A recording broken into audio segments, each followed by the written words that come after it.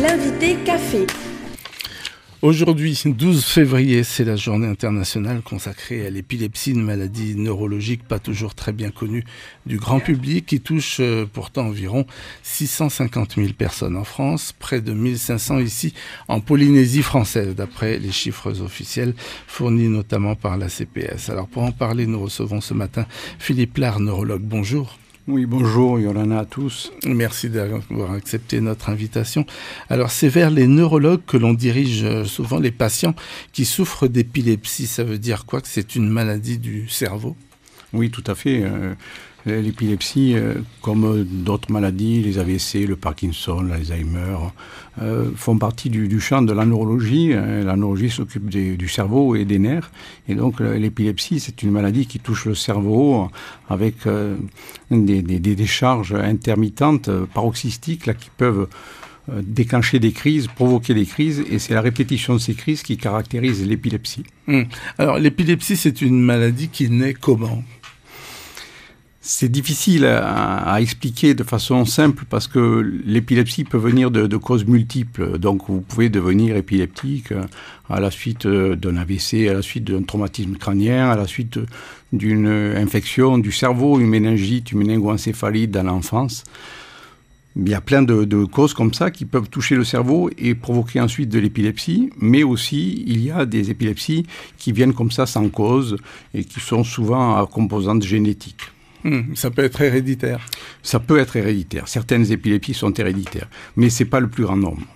Alors on l'a vu dans un des reportages tout à l'heure, on l'a entendu, on peut être atteint très tôt. Oui, l'épilepsie peut débuter les premiers jours de la vie, mais elle peut aussi survenir à tout âge. Donc dans l'enfance, à l'âge adulte, et même avec certaines maladies dégénératives ou certaines complications du cerveau, on peut devenir épileptique très tardivement. Il n'y a pas de signe avant-coureur? Il n'y a pas de signe avant-coureur de la maladie, mais il y a des circonstances, comme je viens de le dire, qui peuvent favoriser l'épilepsie. Par contre, il n'y a généralement pas de signe avant-coureur des crises. C'est ce qui participe à la vulnérabilité des patients qui, la plupart du temps, ne sentent pas venir et qui donc peuvent faire des crises à tout moment. Et donc, c'est ça aussi qui participe au traumatisme psychologique de la maladie et aussi peut-être aussi à sa stigmatisation.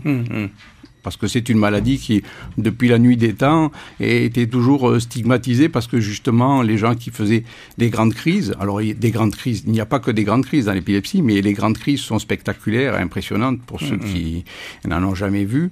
Et donc, oui, ça pouvait faire croire que c'était une maladie un peu surnaturelle. Et donc, c'est ça qui a participé pendant longtemps au tabou qui a entouré cette maladie. Et c'est pour ça que c'est important qu'il y ait des journées comme ça, pour qu'on puisse parler de cette maladie et des malades. Alors, la recherche progresse dans ce domaine-là ou pas encore? Oui, il y a eu beaucoup de progrès et donc, grâce à ces progrès, on peut dire qu'actuellement, pour la plupart des malades, c'est une maladie relativement bénigne, entre guillemets, et qui se soigne très bien avec des médicaments. Mais pour à peu près un patient sur 4, c'est plus compliqué parce que malgré les médicaments, les gens continuent à faire des crises et parfois, donc c'est ce qu'on appelle des épilepsies pharmacorésistantes. Parfois, les gens sont obligés de prendre plusieurs médicaments et malgré tout, certains continuent à faire des crises. Une crise d'épilepsie qui n'est pas traitée à temps peut conduire à la mort? Une crise d'épilepsie, c'est le plus souvent bénin parce que ça va durer 30 secondes, 1 minute et demie. Et puis après, les gens vont récupérer en 10, 15, 20 minutes, certains un peu plus longtemps.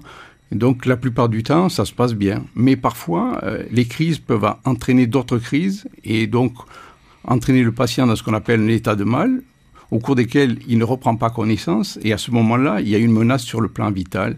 C'est là qu'il nécessite absolument, impérativement, une prise en charge médicale, et parfois une hospitalisation en service de réanimation, où le pronostic vital peut même être engagé. Nous allons revenir sur la prise en charge, mais comment se manifeste la maladie? On connaît les personnes qui s'écroulent et qui sont prises de convulsions, de tremblements, mais il existe d'autres manifestations de la maladie? Oui, tout à fait. Ce qu'on connaît le plus, effectivement, c'est ce qu'on appelle les grandes crises convulsives, où les gens perdent connaissance brutalement, s'effondrent et sont pris de convulsions. Parfois, se mordent la langue, ils bavent, et puis après, ils respirent fort, et puis après, ils vont revenir à eux doucement. Mais ça, c'est la partie la plus connue de l'épilepsie. Mais si vous voulez, l'épilepsie, c'est une espèce de court-circuit dans le cerveau qui peut soit embraser tout le cerveau et à ce moment-là donner une grande crise convulsive, soit concerner uniquement une petite partie du cerveau. Et suivant l'endroit où ça se produit, à ce moment-là, ça pourra être simplement un petit trouble de la parole où les gens vont plus pouvoir parler pendant 30 secondes ou une minute, ou quelques mouvements d'un seul côté du corps. Comment doit-on réagir, docteur, face à une personne qui fait une crise d'épilepsie ? Bien, si le patient était une épilepsie connue, s'il est dans son milieu familial, les gens gèrent ça très facilement. Je veux dire, ils mettent les gens sur le côté pour les grandes crises. Ils attendent que le patient revienne à lui. Et généralement, en quelques minutes, le problème est réglé. Si par contre ça survient dans la rue, c'est évident qu'il faut faire appel au secours. Et donc ces patients sont malheureusement souvent évacués malgré eux, parce qu'entre-temps ils ont un peu récupéré vers les structures hospitalières. Mais on ne peut pas prendre le risque, quand on ne connaît pas le patient et quand on est témoin d'une crise, de laisser les gens comme ça. Donc la seule chose à faire sur le plan pratique, c'est juste allonger les gens sur le côté, ce qu'on appelle en position latérale de sécurité, ne surtout pas mettre les doigts dans la bouche, parce que les gens dans les crises convulsives peuvent mordre, ils se mordent la langue, mais ils peuvent mordre aussi sauvagement les doigts de ceux qui essayent de les protéger. Donc ne rien faire, attendre que le patient récupère, et si le patient ne récupère pas rapidement, alerter les secours. D'accord, donc ça c'est vraiment les premiers gestes qu'il faut faire si on tombe sur une personne dans la rue comme ça, qui connaît une crise. C'est une maladie incurable, on n'en guérit jamais. Alors, il y a un certain nombre d'épilepsies qui débutent dans l'enfance et qui disparaissent à l'âge adulte. Donc il y a des épilepsies qui guérissent. Elles guérissent spontanément. Mais la plupart des épilepsies, malheureusement, durent toute la vie et nécessitent donc un traitement à vie. Comment se passe, docteur, à présent, la prise en charge d'un malade? Ici, on a vu qu'ils sont à peu près 1500 officiellement, d'après les chiffres de la CPS. Oui, nous ici, moi j'ai regardé un peu les chiffres des patients que je suivais à l'hôpital, de ceux que je suis en cabinet.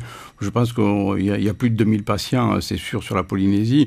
Bon, c'est une maladie qui est fréquente, vous l'avez dit, près de 50 millions de personnes en sont affectées de par le monde. Mais comme je vous l'ai dit précédemment, la plupart des patients, ils sont libres de crise avec un traitement simple. Alors, libre de crise, ça veut dire qu'on ne fait pas de crise.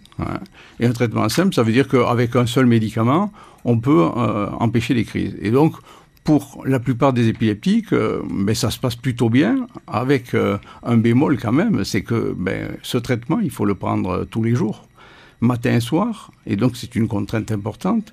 Et en plus, il faut avoir une bonne hygiène de vie. C'est une autre contrainte, notamment pour les jeunes, puisqu'il faut éviter l'alcool, les excitants et le manque de sommeil. Aussi. Alors, je reviens à ma question précédente concernant la prise en charge. Est-ce qu'ici, on est suffisamment équipé pour prendre en charge les malades? On peut facilement les encadrer?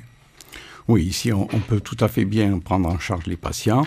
Les enfants sont pris en charge par nos collègues neuropédiatres à l'hôpital, et les adultes sont pris en charge par les neurologues adultes à l'hôpital et en ville, puisqu'on est maintenant 2 neurologues. On a tout à fait les moyens pour explorer ces patients qui nécessitent la plupart du temps une imagerie cérébrale, un scanner, une IRM, un électroencéphalogramme qui est un examen qui consiste à mettre des électrodes à la surface du cerveau pour enregistrer l'activité électrique et trouver éventuellement des signes d'épilepsie. Et on a tous les médicaments nécessaires à disposition.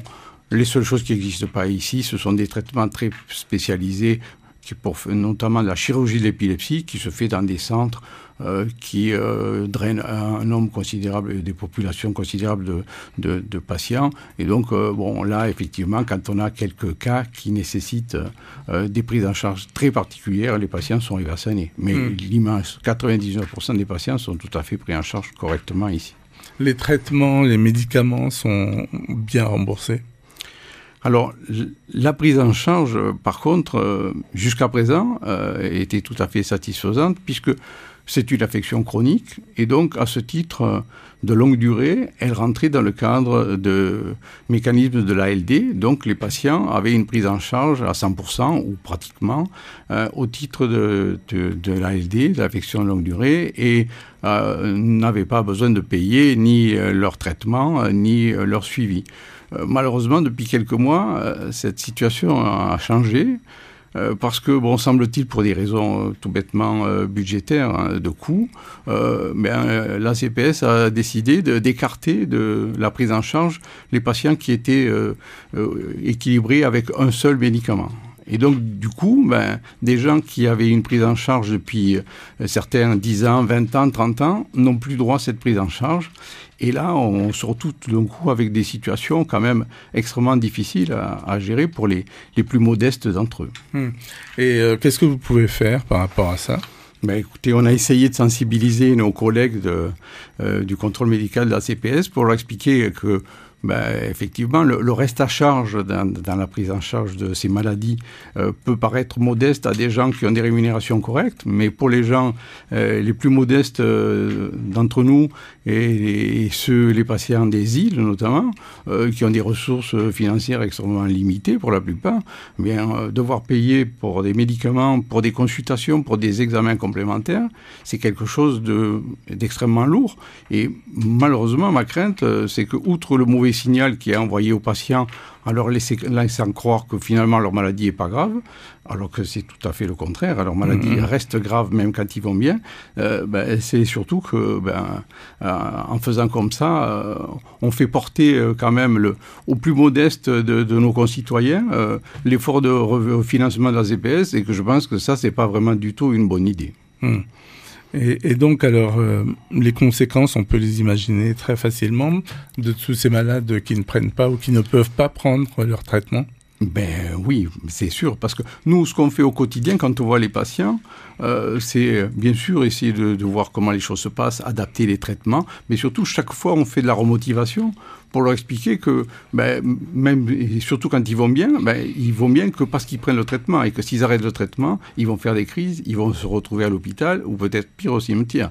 Donc, nous, on fait ce travail au quotidien, et c'est normal, c'est le nôtre.